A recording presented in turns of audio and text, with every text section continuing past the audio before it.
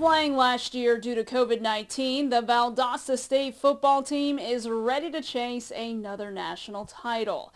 Another sense of normalcy for the Blazers. It's camp season, and they hosted a big one this week. Head coach Gary Goff and staff welcoming in hundreds of college hopefuls to Blazer Nation for their Titletown Showcase.